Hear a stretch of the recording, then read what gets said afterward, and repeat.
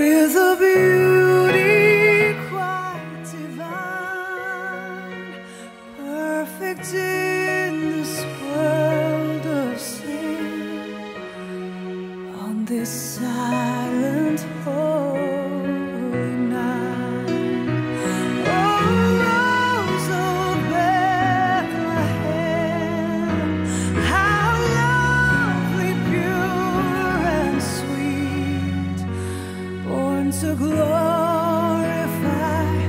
the Father, born to wear the thorns for me.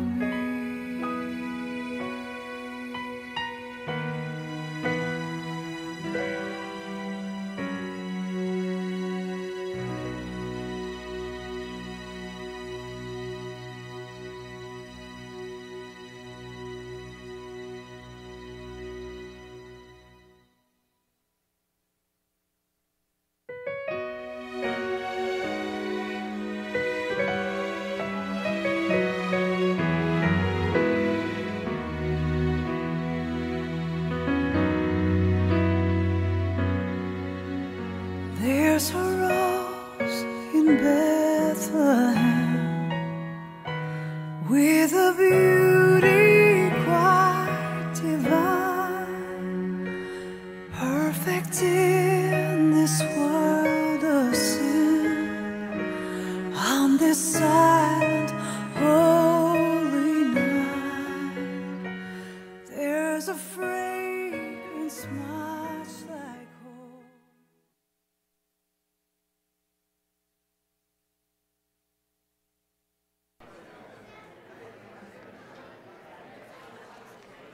Good morning. We are just about ready to get underway, so if you want to come in from the narthex and join us, we'd love to have you in here. I've got a couple of things that I want to bring to your attention this morning. Then Matt's got some announcements that need to be made. And the first thing I want to say to you this morning is my heart is overwhelmed with rejoicing today. There have been so many wonderful, good things that have happened this last week. It's just amazing. So last Tuesday night, our session met, and session has been praying and waiting and looking forward to that evening. And we, by motion of the session, have called Matt Matuya as the assistant pastor for church planting here at New Hope Presbyterian Church.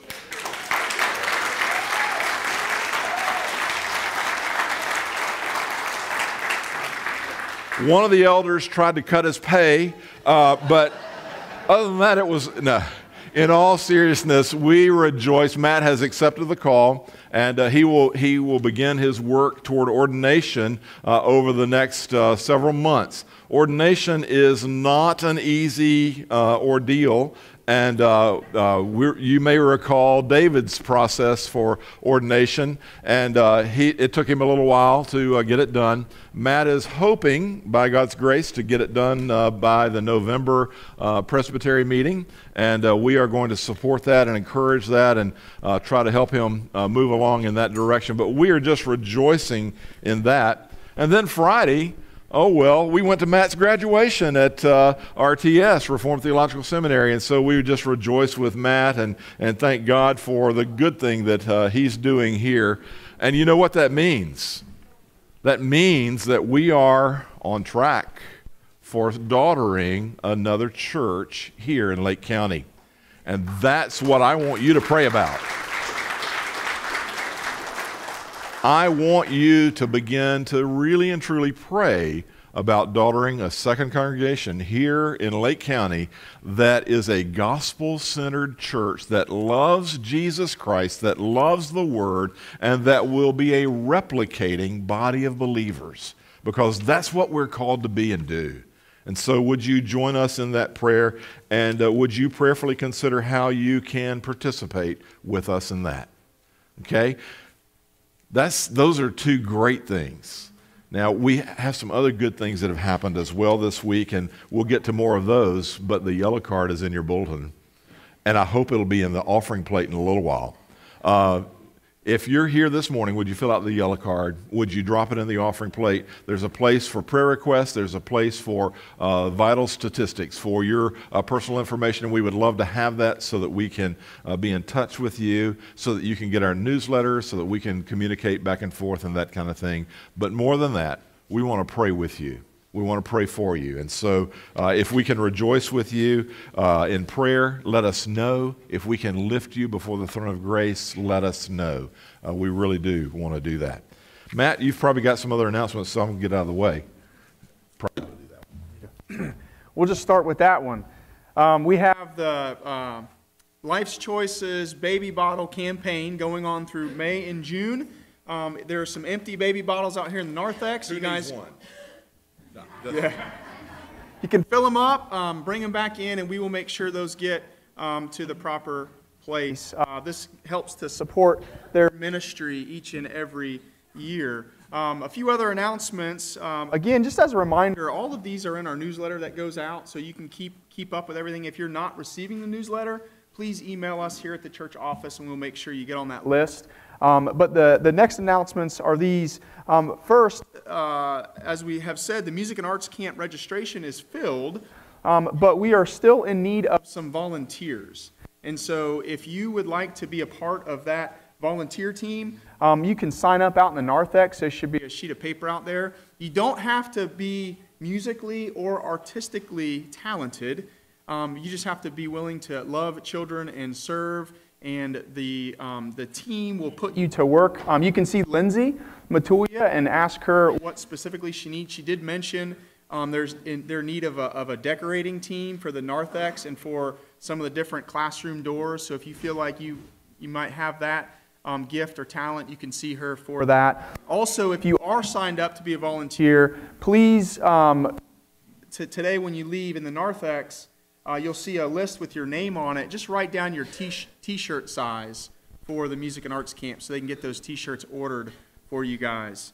Lastly, with the Music and Art Camp, they will be sending out in the future a snack list. So even if you can't be here and volunteer, you could help out by purchasing the snacks that they need for that week. So they will be sending out a list via email, and then you can just fill a spot on that list as well.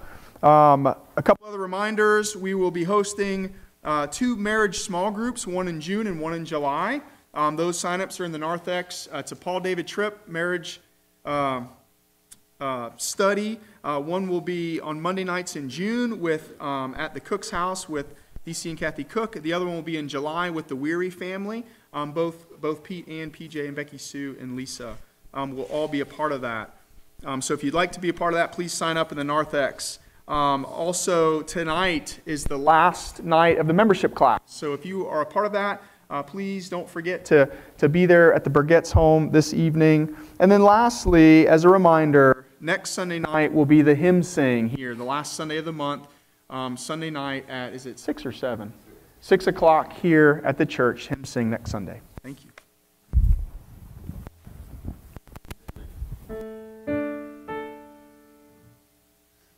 Arise, shine, for your light has come. Arise, shine, for the risen sun.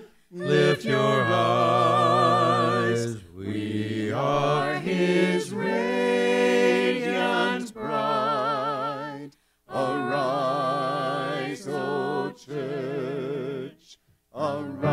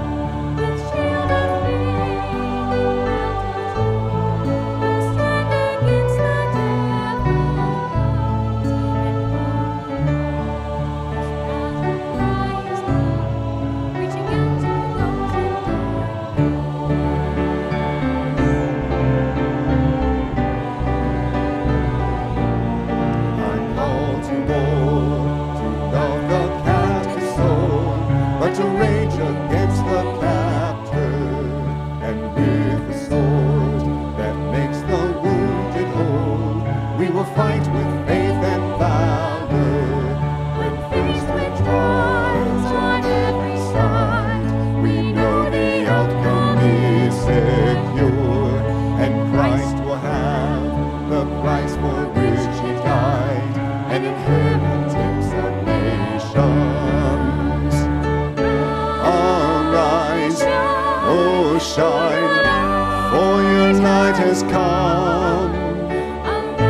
Arise, oh shine, for the risen sun. Lift your eyes, we are his radiant bride. Arise, O church, arise.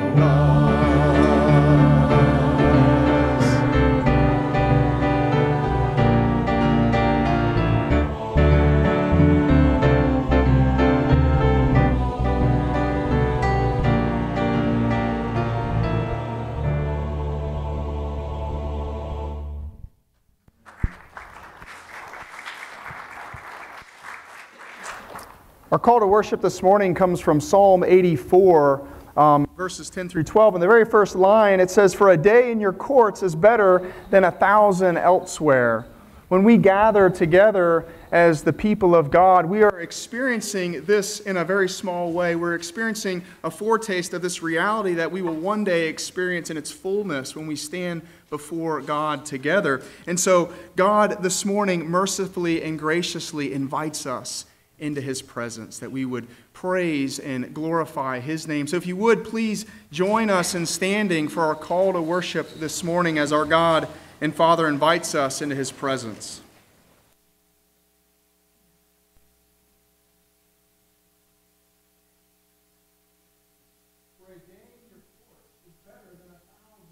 Where I would rather be a doorkeeper in the house of my God than dwell in the tents of wickedness. For the Lord God is a sun and a shield. The Lord bestows favor and honor. No good thing does He withhold from those who walk uprightly. O Lord of hosts, blessed is the one who trusts in you. Please pray with me. O Lord our God, you truly are our sun and our shield, the giver of life and our protector. We cry out to you this morning as your people in the name of your Son, Jesus Christ, our Redeemer and our Savior.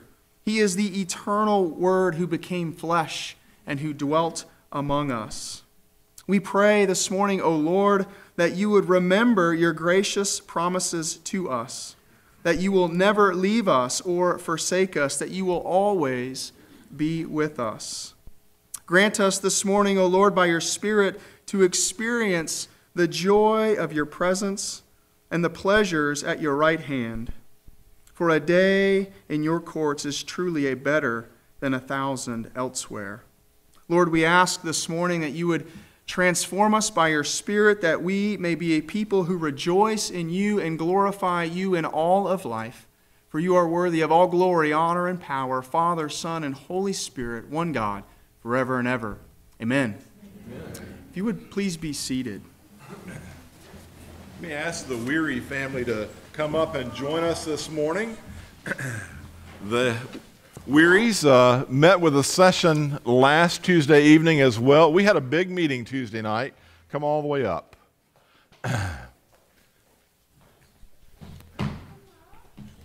And Tuesday evening we interviewed Peter and Lisa. We actually interviewed Peter via Zoom.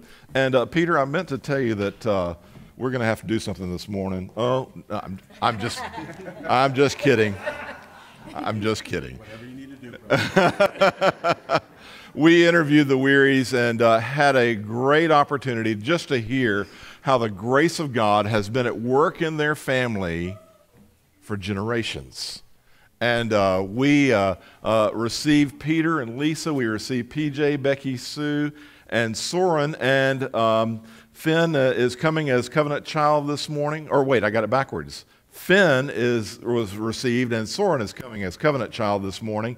And we just are rejoicing in their being a part of us. I'm going to ask them to respond to the questions from the Book of Church Order and respond in such a way that we can hear you all the way to the back. Okay? I think you can do it, Peter. Do you acknowledge yourselves to be sinners in the sight of God justly deserving his displeasure and without hope except for his sovereign mercy. Do you? Yes. Do you believe in the Lord Jesus Christ as the Son of God and Savior of sinners? And do you receive and rest upon him alone for salvation as he's offered in the gospel? Do you? Yes. Do you resolve and promise in humble reliance upon the grace of the Holy Spirit that you will endeavor to live as becomes a follower of Christ? Do you? Yes. Do you promise to support the church in its worship and work to the best of your ability? Do you? Yes. And last, do you submit yourselves to the government and discipline of the church and promise to strive for its purity and peace? Yes. It is wonderful to be able to, on behalf of the session and represent the session, to receive you guys. We are thankful for the work of grace that Christ has done in your hearts individually and for the way God honors the covenant family. We have a beautiful illustration of that this morning. And as a special marker today, we have arranged to give this little textbook, this little book to Finn this morning, and it's called The Good King's Feast, and it's an invitation to the Lord's table. He gave a great testimony of his faith in Jesus Christ, and he will be able to participate in communion for the first time this next time we serve communion, which would be next 2 weeks away. So we're looking forward to that. So Finn, thank you. Can I shake your hand? Good job. Good job. I'm gonna ask Matt to pray for the Weary family, and we'll go from there. Oh, gracious God and Father, we give you thanks and we rejoice for the Weary family. We thank you that you have brought them here to New Hope. Lord, we thank you for the gifts and talents that you have given them to be able to serve the body of Christ here. And we pray for this family, God, that you would just continue the wonderful and the good work that you have begun in their hearts and lives. We are so grateful and thankful to be able to be a part of their lives. We pray all this in Jesus' name. Amen. Thank you. Welcome. Appreciate it. Absolutely. Welcome. Welcome. Congratulations. Welcome. Let's continue our worship this morning as we would join together and stand and sing, "Now Thank We All Our God." Indeed, we have reason to thank our God. Let's stand together.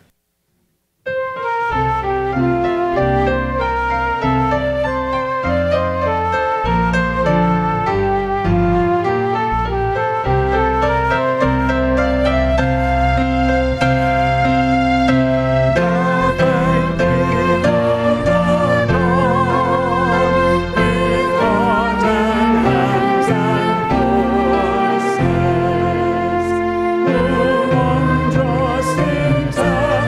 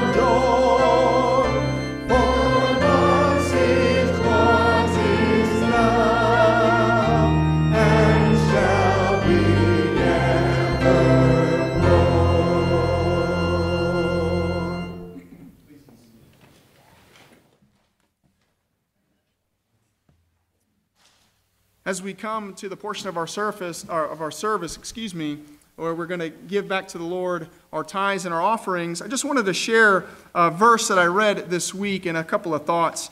This is from the 13th chapter of the book of Hebrews, and this is where the author of the book just gives God's people a few exhortations after presenting Christ as the supreme and great high priest. And this is what it says here in Hebrews chapter 13, verse 5.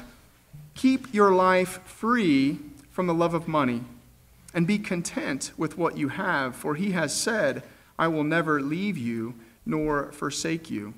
Now, I think regardless of whether we have a lot of money or a little bit of money, I think we all struggle with what is said in this verse, this struggling with this love of money and real contentment in our lives and in our hearts. And I think one thing that the giving of our tithes and offerings offers us is a chance to grow in our contentment with thanksgiving.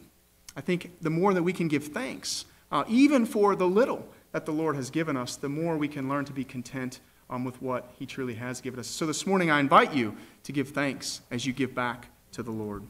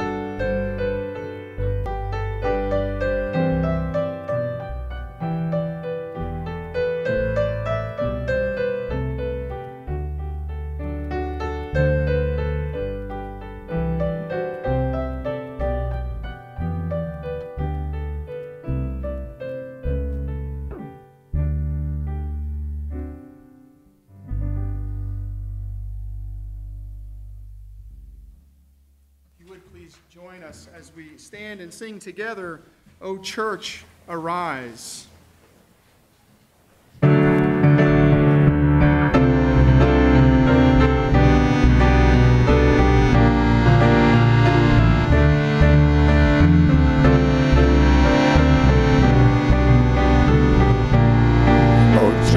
Arise and put your armor on. Hear the call of Christ our captain.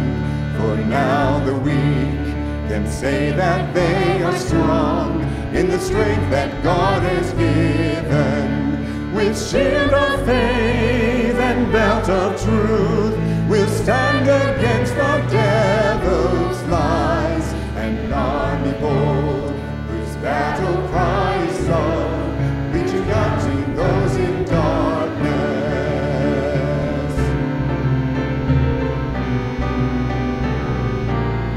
Our call to war, to love the captive soul, but to rage against the captor, and with the sword that makes the wounded whole, we will fight with faith and valor.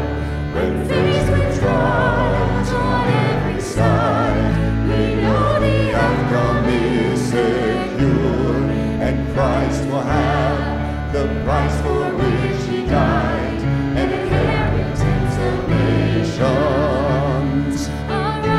Arise, oh shine, for your light has come. Arise, oh shine, for the risen sun. Lift your eyes, we are his radiant bride. Arise, oh church, arise.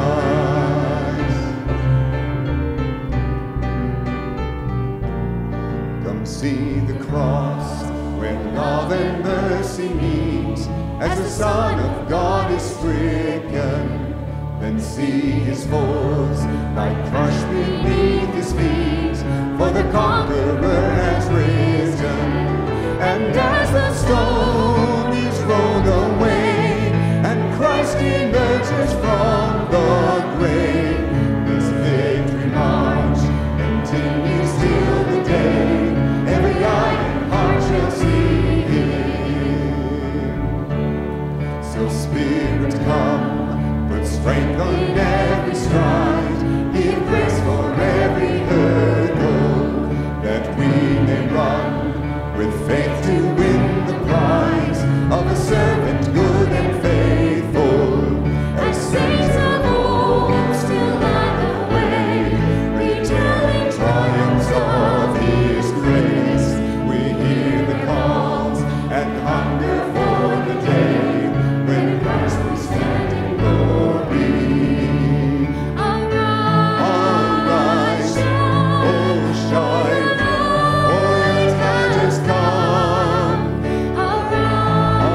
Arise, oh shine, for the risen sun. Lift your eyes, we are his radiant bride. Arise, oh church, arise. Arise, oh shine, for your light has come. Arise, oh shine, for the risen sun. Lift your eyes, we are his radiant bride. Arise, oh church, arise.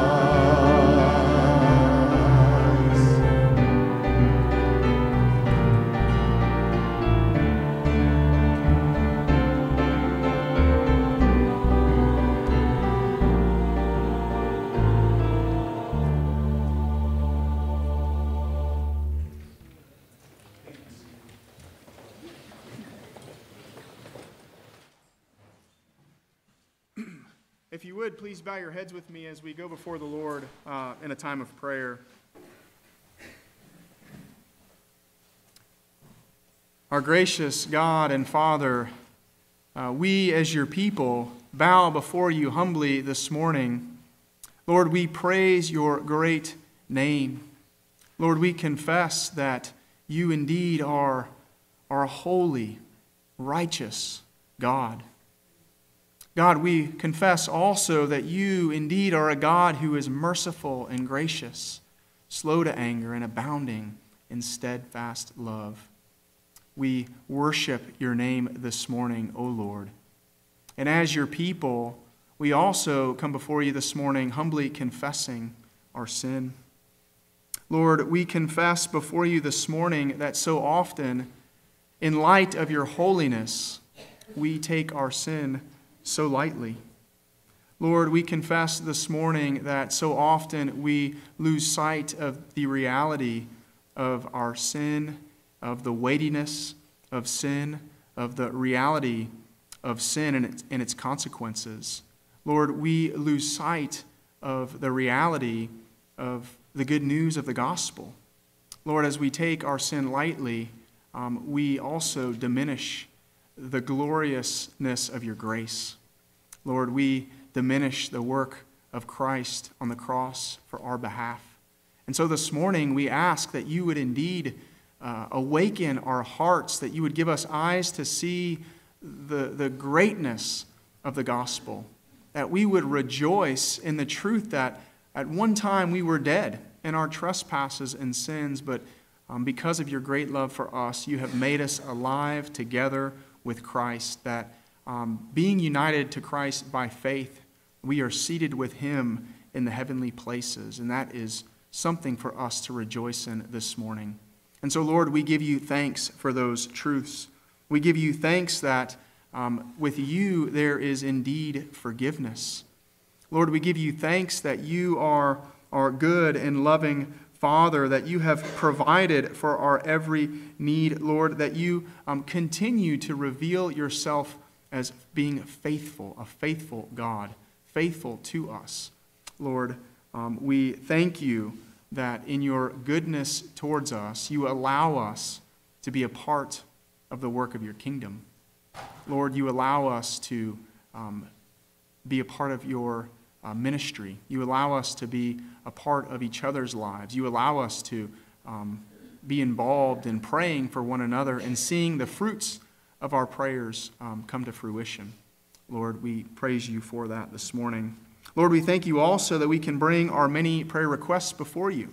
And so this morning, Lord, we lift up our many missions partners to you, but especially this morning, we pray for Don Cobb and his wife, Claire Lise, this morning, who are in France, and we pray for them that they are struggling right now in their ministry. Their board of the school where they are serving is playing with the possibility of perhaps closing the doors. And so, Lord, we pray that you would be with Don and Claire Lise and their sons. Lord, we pray that you indeed would see fit to continue their work of ministry there, that you would see fit to keep this school open, the doors of this school open. Lord, we ask that you would provide for the needs of the school. We ask that you would provide for Don and Claire Lise. We ask that you would continue to grant them great joy in their ministry there in France. We also pray along with them for their sons, that you, Lord, would continue to use them for the work of your kingdom there in Europe. Lord, this morning we also lift up the many churches in our presbytery, but Lord, especially we pray for Redeemer Presbyterian Church in Titusville and Pastor Gary Ginn. Lord, we pray that you would be with Gary this morning as he preaches the gospel. We pray that through the preaching of your word, that you indeed would transform the hearts of your people there in Titusville, that they may be a light in the midst of the darkness that surrounds them there. Lord, also this morning, we just continue to lift up not just Holy Trinity Church in Kherson, but we lift up all of our brothers and sisters there in Ukraine as they are continuing to struggle through this time of war and conflict there in Ukraine. Lord, we pray for the physical and spiritual safety of our brothers and sisters there in Ukraine. Lord, we pray for them as they are truly living moment by moment. They have no idea what even the next 5 minutes could bring them. And so, Lord, we pray that you would increase their faith. Lord, in a small way, we do rejoice that you are really and truly in a real way at work in their lives. And we pray that they would see that. Lord, we pray that through this time of conflict and challenge and through this time of the unknown, that they would just grow in their knowledge of who you are as the God of all creation, as the sovereign ruler, as the faithful and loving God, that you would show yourself faithful to them. Lastly, this morning, Lord, we lift up just our own church and the many needs that we have here in our own community. Lord, this morning we pray, looking forward to the music and arts camp, to the middle school and high school camps this summer. We pray for our children and our youth that these camps would really and truly be a time of spiritual growth and transformation for our children and our youth. Lord, we pray that they would have ears to hear clearly the truths of the gospel through music and art and through their travels and being away with the middle schoolers and high schoolers. Lord, we pray that these volunteers and these leaders that are around them, that you would work through their lives and through their words to minister to our students. Lord, we also pray for these many volunteers that these camps would be a time of spiritual growth and transformation for them as well as they use their gifts and talents to serve. Lord, we pray that the volunteers would find great joy in serving you through their efforts here. Lord, also this morning, we pray for the many in our congregation and even extended families of our congregation that are suffering this morning, whether that be physically, recovering from surgery or struggling through cancer. Or Lord, we pray also for those who are struggling mentally and emotionally. Lord, we know that the only true answer to all of these struggles is the hope of the second coming of Christ our Savior, when you will make all things new. And so, Lord, now we pray that in the midst of these physical and mental and emotional ailments, that that hope would become more and more real to your people right here at New Hope, to those struggling and suffering. We do pray for healing, physically and mentally and emotionally. We pray that the gospel, that Christ would dwell richly in the hearts of those who are struggling. Lord, lastly, we also just continue to bring the hope of a church plant before you. We pray, God, that you would guide our steps. God, that through our efforts as New Hope, as the body of Christ here, that many unbelievers would come to faith, that the gospel would spread throughout Lake County, even more so than it has already. Lord, we love you, and we pray all this in Jesus' name. Amen. Children, you are dismissed for Children's Church. Rob, if you could meet them in the back, and then I will be right back there. Thank you.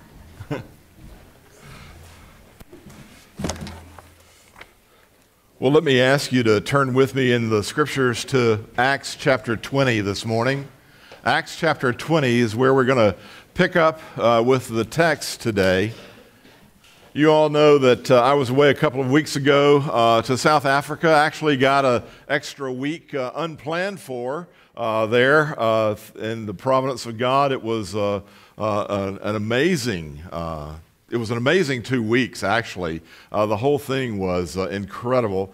Had the opportunity to do something that I have dreamed for decades about doing and hope to do, and it was awesome in the fullest meaning of the word. I can't tell you. I've got lots of pictures, and anytime, just catch me. I'll pull my phone out, and we can spend some time. I actually did a little Shutterfly book of some of the pictures out of my phone and that kind of thing. You can't believe the vistas that we saw, the beauty of creation we found ourselves immersed in, the sunsets, the sunrises, the rainbows, the sunlit clouds, just the golden skies at night. Well, one of the amazing, startling things to me was we were in hunting in a prairie, in a plateau that was full of grass, grass about that deep and crunchy at one point. But right after the rains, little succulent flowers began to bloom, and then we began to sneeze. But anyway, that's a whole nother thing. It was like, around every bend, there was a new something. There was a proliferation of animals. We would top a ridge, and there would be something beautiful to behold, and something unexpected or whatever. Or we slip through a drainage, and there are water buffalo tracks, and you're thinking to yourself, am I really a sane man walking down this same track that water buffalo walked down, or the other tracks that are there? Everywhere we looked, and Brian will agree, I think everywhere we looked, all creation screamed God's glory. I mean, everywhere we turned, even in the mud, as we managed to stick our vehicle or slide through the water and the mud and that kind of thing, the Creator's glory was seen in a praiseworthy way. And, you got to take your time when you're walking through terrain like that to look up if you're going to enjoy it in the fullest. It would be easy to keep your eyes focused on the ground in front of you because there are rocks, because there are holes, there are places where the warthogs have tilled the soil. There are places to trip and fall and that kind of thing. But you'll miss something if you don't look up, if you don't focus your eyes a little higher. You'll miss the movement of an animal across the plain, or miss the glory of the clouds or the sky, or just the creation around you. I was just reflecting on that this week and thinking about that as I was studying, actually, and probably, you know how it is, daydreaming a little bit as I was reading the scriptures and that kind of thing, and then the analogy kind of hit me. It's really easy when you're or walking through a passage of Scripture to miss the beauties of what it is teaching, especially, I think, in some parts of the book of Acts.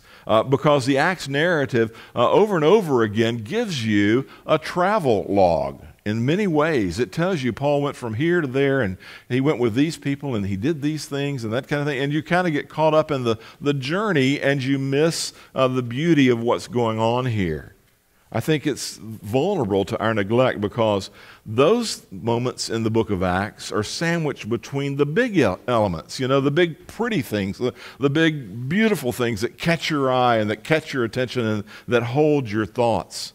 And so this morning, lest we miss the jewels that lie in the quiet part of Scripture, I want to focus our attention on Acts chapter 20, and I want to spend some time on those first 6 verses this morning before we get to the thing that everybody knows about. Eutychus fell asleep in church and fell out of the window, okay? That's the big picture. That's the big thing that everybody spends all the time on, and we miss the thing that leads up to that.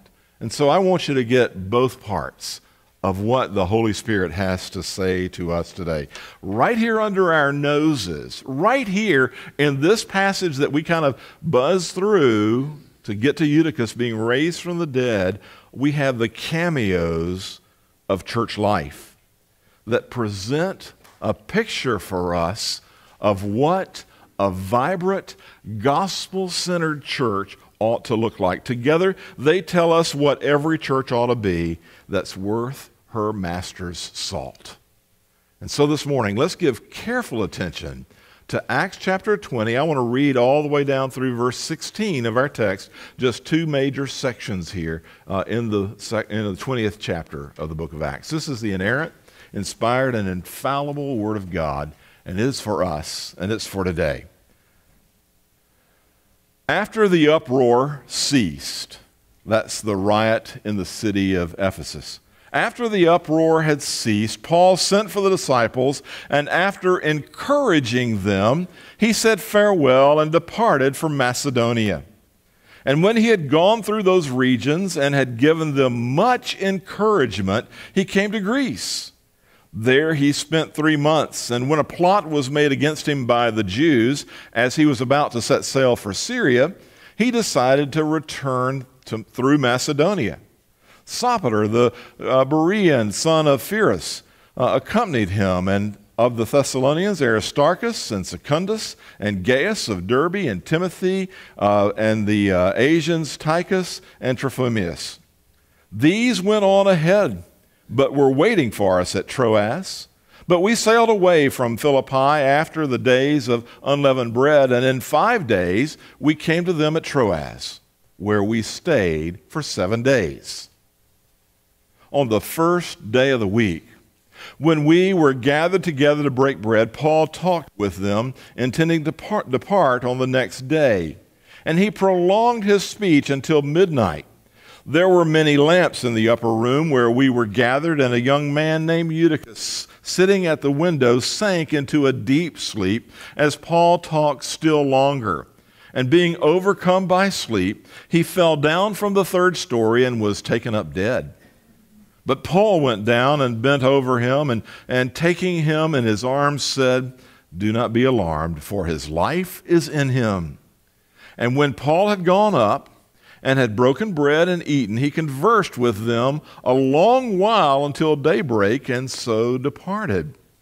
And they took the youth away alive and were not a little comforted.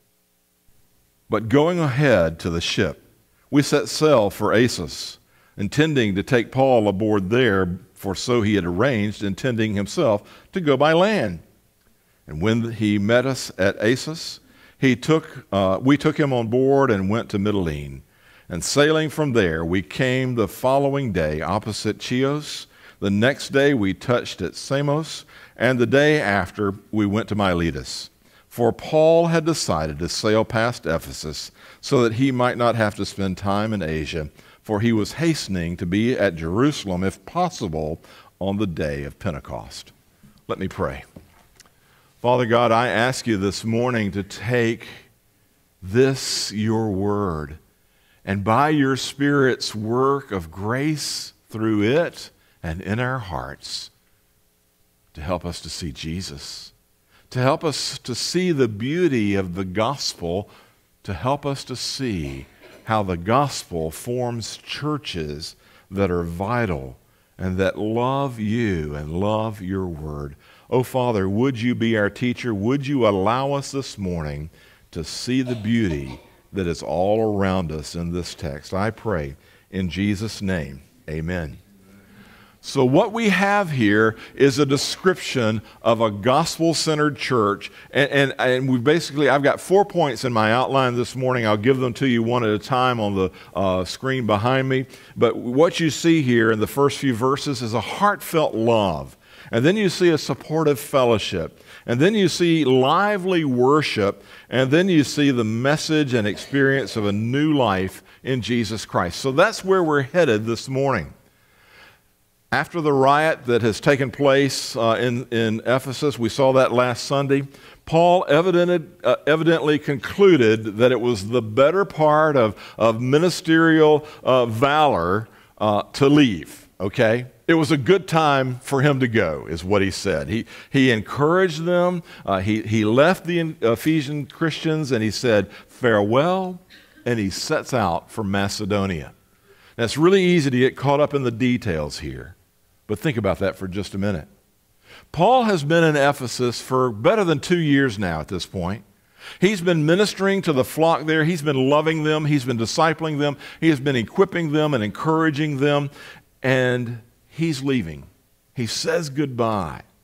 Many a congregation has had to suffer the trauma of the moving of their pastor, hasn't it? Over and over again, since these days, churches have had to struggle with that. The pastor going on to another sphere of service over the centuries. You know, the standing joke around here used to be that when the pastor got ready to leave New Hope, that he would pull one of the stools out of the music pit over here and sit down beside the pulpit and talk to the congregation about his next call. I thought about getting a stool out just for grins. I'm not going anywhere. We're not talking about me yet. Okay. So y'all are stuck with me. I'm sorry. But so many congregations have, and some of y'all are saying, golly, that guy's still going to be here. Anyway, so many, thank you. I needed that today. So many congregations have the thought, what's going to happen? How are we going to go ahead? Who's going to fill Paul's shoes? What are we going to do now? Many thoughts, fears course through their minds. But that's just a tragic reality of ministry and of life in this world. Now today it's not as bad as it used to be, right? Because we still remain in contact with one another. I mean, when Paul left Ephesus, what does he do? He sails away. They think that in this life they may never see him again. Okay? We have Facebook, we have Zoom calls, we have email and cell phones. We can be in touch with anybody all around the world at any point. But it's still hard. I was reflecting on this text and I was praying about Ukraine and praying for Sergei Kukushkin and praying for the situation at Holy Trinity in Kherson. And I went, oh, that is exactly what Holy Trinity in Kherson is feeling right now about Sergei being here in the States. That is the perfect illustration of what these saints at Ephesus are feeling about Paul's departure. They don't know. Matthew Henry said this, and it's so true, and you know it's especially true with the death of a loved one, but it's also true of a long-distance move. Matthew Henry said, "Loving friends know not how well they love one another till they come to part. And then it appears how near they lay to one another's hearts." Boy, that's the truth. Have you felt that? Do you know that? That's what the church at Ephesus was feeling about Paul's departure. And so consequently, they had a long night together. A long night worshiping and teaching and encouraging. There's no hint here that they're not willing to let him go, that they're unwilling or something. They don't cling to him as their exclusive possession. They knew that Paul was an apostle. They knew that Paul was called to take the gospel to other places, not just the province of Asia, but to the nations of the world. I think that he left with them with their blessing. I'm pretty sure that they were encouraged. They loved Christ. They loved Paul with an open heart and with an open hand, and they knew that he was being obedient to his sovereign Lord. That's the first thing that jumped off the page of the text for me this week. What a beautiful picture of their love for him. Well, there's a supportive fellowship that's here too, and you can see that in verses 2 to 6. This travelogue kind of starts in verse 2. Paul speaks many words of encouragement to the people, and then he moves on to Greece, where he stays for 3 months, and then he's forced to move because of a threat of persecution. There's nothing new under the sun for the Apostle Paul here. This has happened over and over and over again. Verses 2 to 3 talk about the persecution. But did you know what God did during this time in Paul's life? Do you know how God used Paul? Even though he's on the move, even though he is still struggling with those things, this is the time when Paul's letter writing kind of hit its zenith, if you will. This is the time when scholars and historians figured out that after his arrival in Macedonia, he wrote the book of 2 Corinthians, okay? No small feat. If you look at the book of 2 Corinthians, and then once he was in Greece, from Corinth, he penned his letter to the Romans. Wow. Amazing. And it was also a fruitful time for evangelism. Paul was able to say that he had fully proclaimed the gospel of Christ from Jerusalem all the way to Illyricum. I cannot ever say that name. Anyway, that's from modern Israel to Croatia. How's that? That's easier for me to say. That's a huge achievement. He has covered incredible geography, sharing the gospel. And you know, I was thinking about that too. And I thought, you know, you look at the Apostle Paul, you look at the church planting efforts that he engaged in, you look at the way he did what he did, and it was the Holy Spirit at work, there's no doubt about it. But Paul had a team around him who were engaged with him, who helped him all along the way. Titus was with him in Macedonia and for part of the way back to Syria. And he was accompanied by a team of no less than 7 men. You see that? That's a beautiful thing that Paul is talking about here in these next few verses. So let me just take a second to give you the catalog. I've got the list of Paul's ministry team there on one of the slides for you. So first of all, it's an interesting group of guys. Paul leaves for Philippi. He's sailing over to Troas, or to Troy, modern-day Troy, and they wait for him to catch up with them a little later, okay? And Sopater is probably the Sospater of Romans 16:21. It's probably the same guy. He was one of the Bereans, okay? He was one of the fellows who Luke records as being more noble in character and talks about one who studied the scriptures to see if what Paul was teaching was true. Then there's Aristarchus. Aristarchus was the one who was arrested in the Ephesian riot that has just taken place in the chapter before. He's also known as Paul's fellow prisoner in Colossians chapter 4, verse 10. Then there's Secundus. Secundus, we don't really know anything about Secundus other than his name, and he's listed here. From Galatia comes Gaius of Derbe and Timothy of Lystra.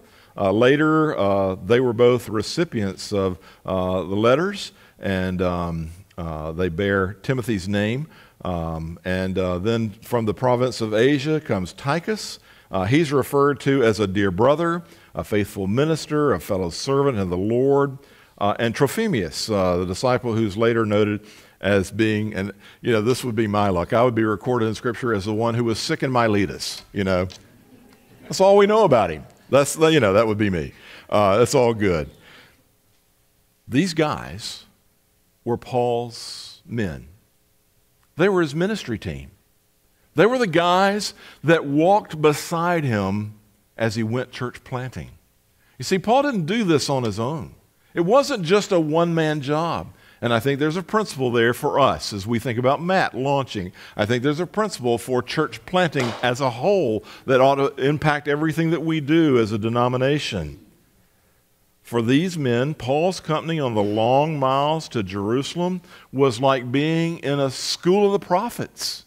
I mean, they were doing their internships with him. They're on-the-job training for their future ministries. It was real gospel fellowship. It was more than just camaraderie. It was more than just strong brotherly love for one another. They were iron sharpening iron. They were growing together in grace. One of the greatest, deepest joys that I have as serving as your pastor here is the fact that I am able to be involved in and engaged in those kinds of relationships right here. I will tell you, that is one of the things that floats my boat more than anything else. I love the fact that we are working together as a team, that David and Randall and Matt and Saul are all part of the ministry team here, that we've got elders and deacons who are part of the team, and that we are working together, and that we are iron sharpening iron, that we are working together toward the same goals. Every one of you who gives yourself so graciously, thank you for that. As I was worshiping a little while ago, I was thinking to myself about the worship team. These folks who lead us in worship every Sunday, they have taken time out of their schedules and they have given that to the Lord to give back to you. That's a great sacrifice. Those who teach in children's church, they are sacrificing of themselves. When we have teaching on Wednesday night, when we have any gatherings, what a great body of believers. So look, there's a lot here that we could talk about in this text. The basic ingredients of a healthy ministry, of a church life, are right here under our noses in this text. And often we just buzz right by them. Strong leadership, good teamwork, supportive fellowship of the church. They all undergirded by a clear leading of the Holy Spirit. God is leading and directing His church. I think God is doing that here. I think we are a small reflection of what the Scriptures are talking about here in Acts 20. And I want to fan that to a flame. Let's continue to look at the text here. Oh, by the way, I pulled a quote that I think you really need to read and think about. It says this. It says, a church a church of spectators is not really a church at all. For the biblical model envisions the active involvement of the whole membership in the growing assimilation into the body of those who are converted to Christ through the preaching of the gospel. Wow. That's the truth. Worship is not a spectator sport. The body of Christ, being the church of Jesus Christ, is not a spectator sport. It is something that we are all engaged in. Well, let's talk about something else. Look at verse 7 of the text there. In verse 7, in the opening part of verse 7, what we see here is the beauty of living worship. Look at what it says. On the first day of the week, when we were gathered together to break bread, Paul talked with them, intending to depart the next day, and he prolonged his speech until midnight. I'm going to bring it in under Paul's time limit there today, okay? Just want to assure you that. I think there's something here in verse 7 that is so important. So we've looked at a heartfelt love, we've looked at a supportive fellowship, and now I want to see what really lively worship really is all about. I think lively worship is a worship that's a result of the things that we've already seen. I think when I say lively worship, I don't mean wild and crazy lively. I mean worship that comes out of life, that comes out of a living relationship with Jesus Christ. Worship that is filled with life. In fact, I think there are 4 characteristics that ought to be the norm, that ought to be regulative for every healthy church. And it comes right out of the text here. Look at verse 7. Okay, they were meeting together. They gathered together. The first principle is that Christians are to meet together for worship. That's an important idea for us post-COVID. That's something that we need to be serious about. That's not an optional extra, I don't believe. It's not an added blessing on top of your individual devotions or on top of the essential necessary part of your spiritual life as you spend time in the Word or as you go to Bible study or as you do some sort of Zoom meeting or something like that, or even as you gather together as a family. I think corporate worship is a value that we cannot deny. I think it's something that is an elemental part of what the church is all about. In fact, I think that people who say they have to think about maybe going to church are actually betraying a seriously defective grasp of the nature of biblical worship. Worship is the crown jewel of what we do every week. Worship is when we as a people come together. Worship is done in the plural. It's done together. We worship the living God. Those for whom the Lord is the sun and shield, who yearn for the courts of the Lord with hearts that cry out for the living God, like Psalm 84 says. Those where genuine love for the Lord and worship, where they come together in spirit and in truth, that corporate nature of worship is essential to our health as believing individuals. We need one another. Just like we need team ministry, we depend on one another. And look, that person in this congregation that rubs you the wrong way, that person that you just assume not have to deal with today or that person, you need that person as much as you need the person that you are just anxious to get together with and see. Because we are like sandpaper sometimes, rubbing against one another and taking the sharp edges off of our souls and our hearts, and we are those who are given to the task of encouraging one another and building one another up. Where there's a genuine love for the Lord and for worship, there is nothing that can hold us back. We ought to be like the psalmist. Let us go to the house of the Lord. A day in the house of the Lord is better than 1,000 days anywhere else. That's why we use that for a call to worship today. Individualism, familyism, home church, stay-at-home religion deny the covenanted. Did you hear me? Covenanted. The covenant family and corporate experience, which is the very essence of biblical worship. It's important to be together as God's people. Even private worship derives a lot of its meaning and power from the broader covenant context and is inseparable from the life of the people of God as a whole. We do worship God in plural. I was thinking about this, and I was thinking, how about those people who are put into solitary confinement, the persecuted church, the church where Christians are being persecuted and put aside. The persecuted saints of God cry out as those who are unnaturally deprived of the fellowship of the people of God. They long for it. They may be isolated, but they are not isolationists. I believe that the first impulse of every new Christian is to gather together for the public worship of God. What does Hebrews say? Let us not give up meeting together as some are in the habit of doing, but let us encourage one another, and all the more as you see the day approaching, the day of the Lord approaching, meeting together. They met together, and they met on the first day of the week, okay? The first day of the week. Something's changed here in the New Testament age, hasn't it? They've moved from Sabbath on Saturday to now Sunday worship. The Troas church met on the first day of the week. The Greek word there is mia sabbaton. It means literally the first, with reference to the Jewish Sabbath, okay? So it's the first day after Sabbath. That expression is used 6 other places in the New Testament in reference to what we now call Sunday.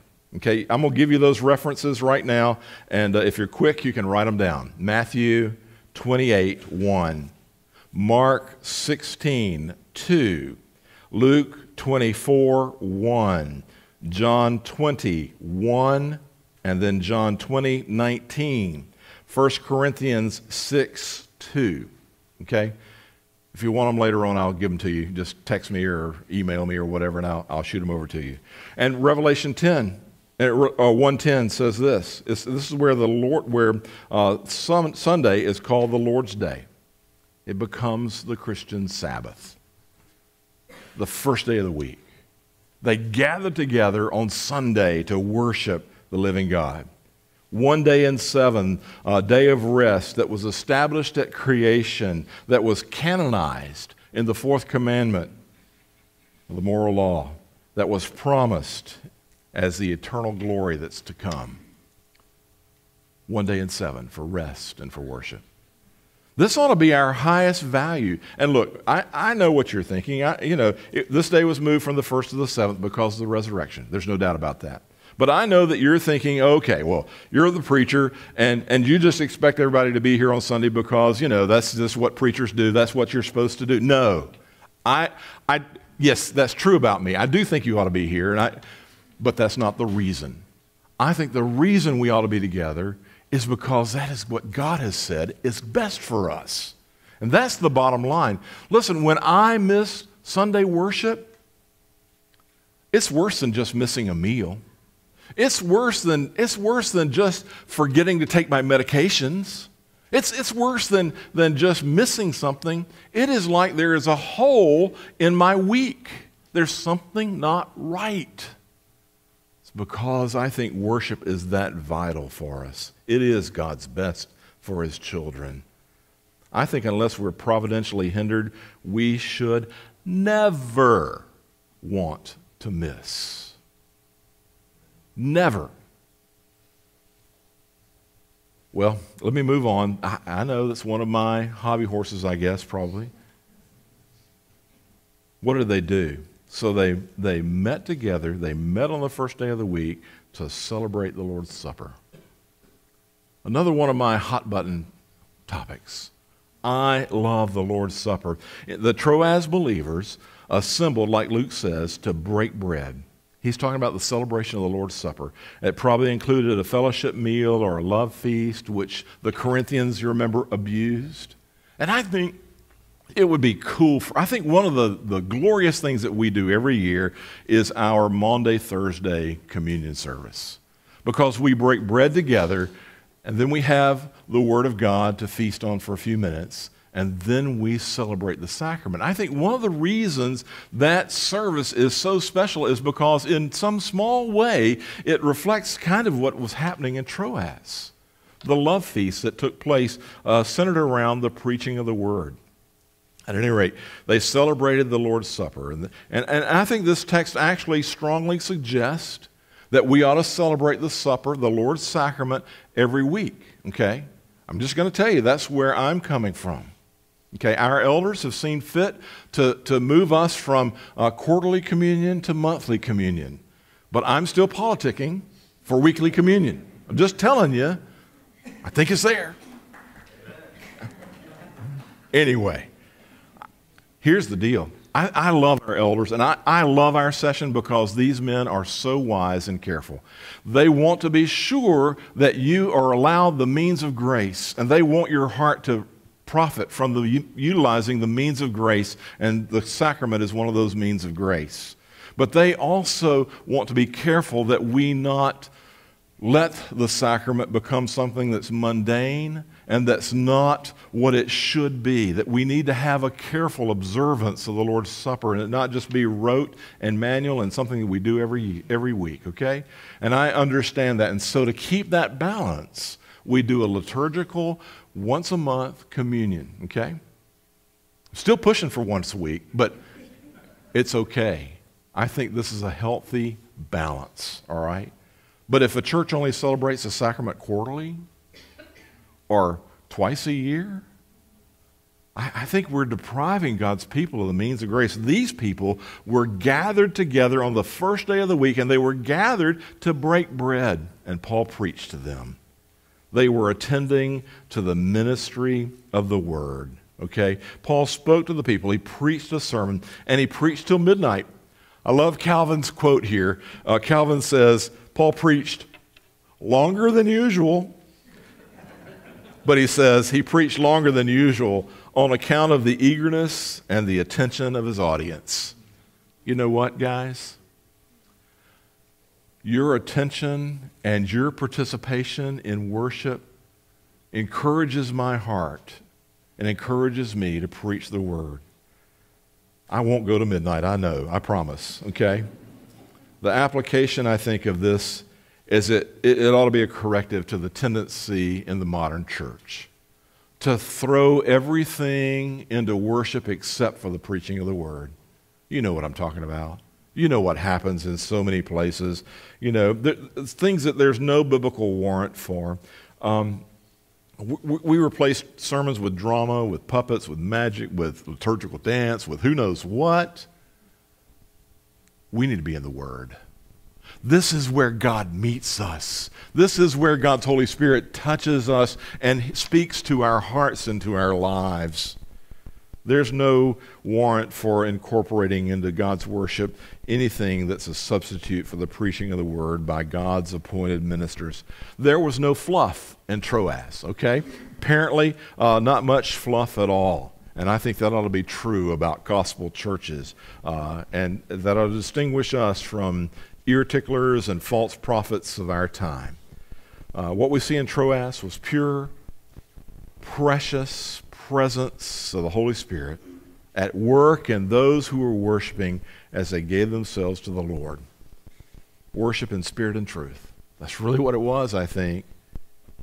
It was God's way. Well, now to the part of the text that everybody knows.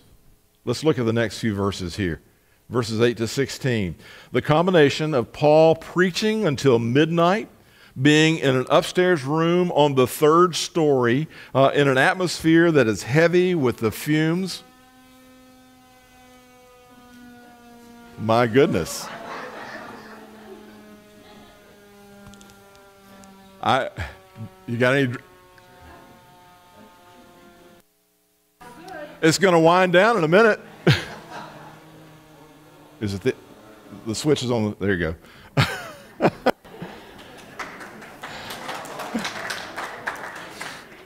Kept you awake, didn't we?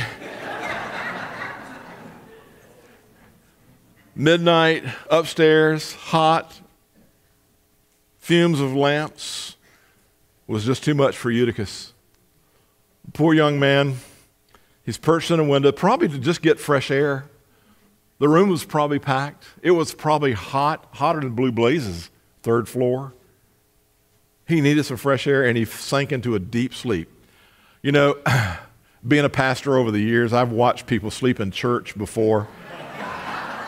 I'm not naming names this morning, but you know it's funny. You'll look up and you'll notice somebody's kind of nodded off, and maybe they're drooling a little bit. Or I think I've told you the story. We had a man in our church when I was a seminary student whose name was Mr. Stryger, and he had 2 hearing aids in his ears, and he would fall asleep and his head would lean to one side as he fell asleep, and his hearing aid would start to feedback, kind of like the amplifier did over there just a second ago, and I would watch the sound guy try to figure out which microphone he needed to turn down because Mr. Steiger's ear thing, and he would wake up and it would stop, and the sound guy would be like, I don't understand. And then 5 or 10 minutes later, he'd go the other way. I've seen people hit their heads on the pews. I've never had anybody fall out of a window, and from the 3rd floor at that. The whole scene is really and truly a picture of our human frailty. He falls into a dead sleep. He falls out of the window, and he was picked up dead. He was dead. Paul picks him up. Paul's rushes down the steps. Paul's sermon, Paul's teaching, the communion service, the worship service that they've been engaged in is interrupted in an incredible, startling way as Eutychus falls out of that window, okay? It's worse than an amplifier going off over here. It's worse than the helicopter landing in the yard and the fire trucks and the ambulances all coming to life flight somebody. It's worse than that because you've got a young man who has died. And he's on the ground. Why did it happen? Why does it happen to Eutychus, a young man, and probably in the prime of his life? You know, we're tempted when something like that happens to presume that a good God shouldn't let a young man fall out of the window while Paul was preaching. I mean, oh my goodness, it's the Apostle Paul who's preaching. It's a terrible thing that happens during the preaching of the Word. Why would God allow that? You know, whether it's an accident or an incurable disease, we don't like it when it happens to anyone in our day either. Promising young person dies. And so we respond like this, don't we? Why should God bring him this far only to let his potential be obliterated by an untimely death? Why would God do that? Our tendency is to push the blame on God for that kind of thing sometimes, as if he owed us a trouble-free life. There's the error in our sleeping, in our thinking. It might be a better question to ask, what biblical reason should a Christian imagine that they ought to be exempt from the common circumstances of life in a fallen world? I think about Eutychus. He's famous for falling asleep in church. It's just part of the human condition, isn't it? What's different for Christians is the promise of grace, the grace of God, which is sufficient for our needs day to day. Even though the Lord promises a measure of temporal prosperity and blessing on those who are part of the family of God, it's not the same thing as a guaranteed immunity from the realities of life in this world. I was thinking about old Eutychus. You know, maybe Eutychus fell asleep because he had had a hard week at work. Maybe he had been in the fields working hard day from dawn to dusk. And maybe it just caught up with him. Now, in our day, sometimes that's the case for us, isn't it? Things catch up with us. Maybe our medications, maybe we've had a hard week. Maybe we've not slept at night. And it catches up with us. I love to tease about falling asleep in church, and I've always said I have a gift for insomnia. It took you a minute to get that one, didn't it? It's just one of the realities of life. We're not exempt from the problems of life. But in our persevering through difficulties, looking to Christ as our Savior and our friend, in both our sorrows and our joys, that's where our testimony is seen. The truth remains that God has provided for our needs in this dying world. This world is not heaven, and believers are not yet made perfect, and we're all going to struggle. There are some people who've taken this text too, and this is even worse. And Calvin actually, he's indignant about this suggestion that others have said. They would see Eutychus' fall as a judgment for falling asleep during the sermon. You know, like God's striking him with a lightning bolt. Wow. Calvin says, I'm going to quote Calvin and then we'll just leave that idea alone. He says, I see no reason why certain commentators condemn the young man's sleepiness so strongly and sharply by saying that he was punished for his lethargy and death, or with death. For what is strange about his struggling with sleep at the dead of night and finally succumbing? Nothing. Simplest explanation is the best. He fell asleep. He was tired. We don't need to ask endlessly why. You know, the answer is beyond our ability to answer. He fell asleep. He fell to his death. The proper response to Eutychus falling asleep and to Eutychus' death is to turn to faith in the Lord. Okay? Not by disbelief, not by self-pity, not by saying, why me, or thinking some sort of selfish judgmentalism, you know, or self-righteous judgmentalism. He must have done something wrong. Calvin says again, he says, the Lord wished to awaken the faith of his own people, not only by the sleep, but also by the death of this young man, so that they might receive Paul's teaching more eagerly and keep it thoroughly imprinted in their minds. He's right. Those Ephesians, or those Troas Christians, those Christians in Troas never forgot the night Eutychus fell out of the window. And Paul went down and revived him. No, Paul went down and the Lord revived him. Remember that. They never forgot that night. The revived Eutychus was actually a sermon in and of itself, wasn't it? It's actually a parable of an even greater life, the eternal life that saving faith in Christ brings. Eutychus' revival to life, Eutychus' reinvigoration, it just points to the reality of the fact that Paul was indeed an authentic apostle, that the gospel was real, that Christ really was risen from the dead.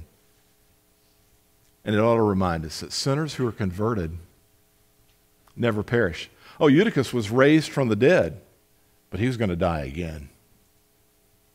I imagine Eutychus was a believer in Christ. We don't know that for certain, but I think there's every good indication that he was. Indeed, it speaks of the greater work of the Holy Spirit, the greater work of Christ in our hearts, changing lives. So what's the bottom line of the text here this morning? Eutychus' revival, Eutychus being brought back to life, the glory of the miracle of raising this young man from the death speaks about Jesus and about the work of the Holy Spirit. And then look at how the response is. Look at verse 12 of the text.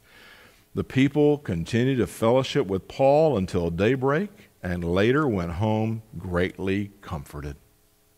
They went on with worship. They went back to worship. And they worshiped all night. Paul preached a long time, but they had a lot to do after the preaching of the word. So here it is. Love your brothers. Love your sisters in Christ.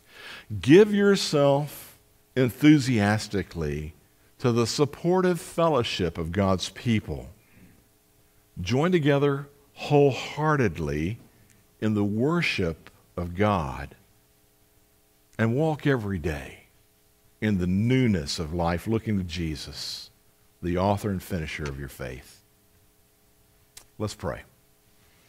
Father, I ask you this morning to help us to take the truths of Acts chapter 20 to heart, to live in light of the gospel that you have given to us, that we might be the church that we have sung about this morning, to be the church that we have talked about today, and that indeed we would live out the gospel before a world that is dying and without hope, and that we would point the world to the hope of the gospel that is in Jesus Christ. And so, Father, I pray that you would help us to be a gospel-centered, church-planting, replicating body of believers, very much like the church at Troas. In Jesus' name, amen. Christ for the world we sing. Would you stand up with us as we close our service this morning?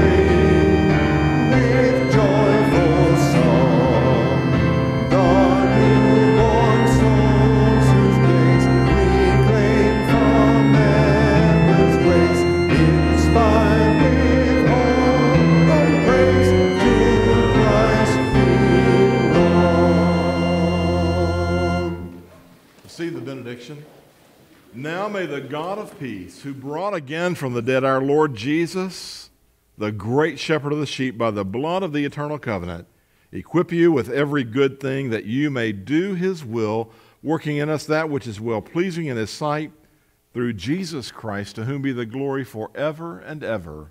Amen. Go in peace.